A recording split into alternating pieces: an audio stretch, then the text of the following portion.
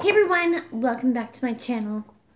Today we're doing kind of a really strange little video. I purchased this little pot of horrors of Venus flytraps, and I find myself super interested in these strange creatures.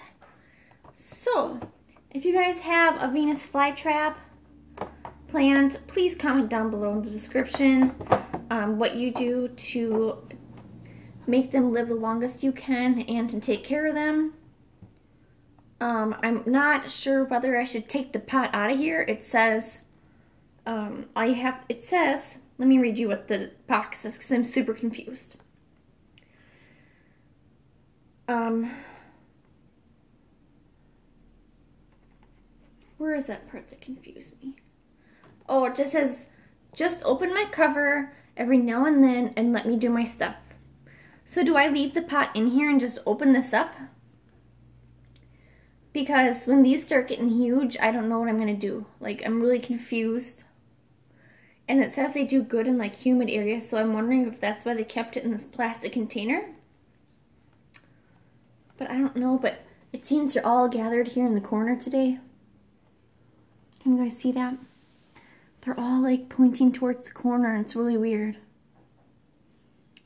But it says on the side of the box, it's nice being able to eat what bugs you.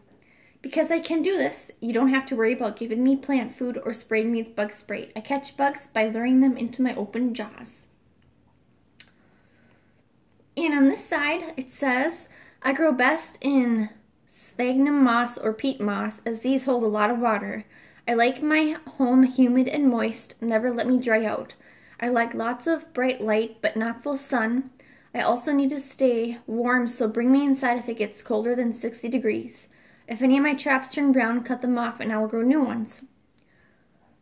So, yeah, I'm super excited about this strange purchase. I'm hoping to grow these really big. That'd be so cool. And I'm probably going to try to catch a fly so I can feed it to them because I haven't seen any bugs in our house. So yeah, let me know what you guys think about this strange plant purchase.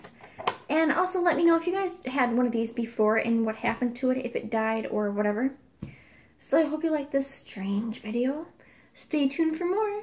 Have a wonderful day wherever around the world, and please subscribe.